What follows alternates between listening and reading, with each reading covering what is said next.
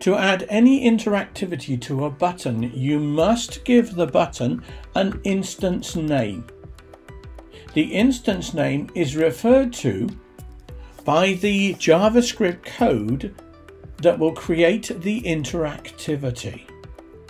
I'm going to call this button _1. To add the code, we are going to create a new layer. We're going to rename this layer Actions. And we're going to add a keyframe at the very first frame of our timeline. So I'm going to insert keyframe.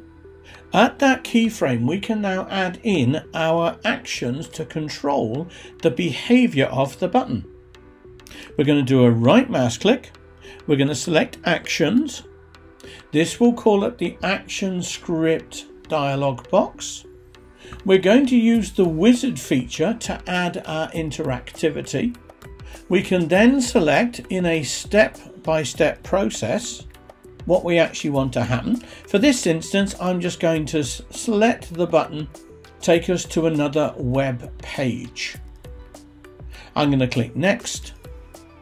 I can then decide what actually triggers the event. Now in this case, we've got a number of options. I'm going to select on mouse click. I can then instruct it to use button 1 as that trigger. We're going to finish and add. That will add in our code, which will trigger the action of the button.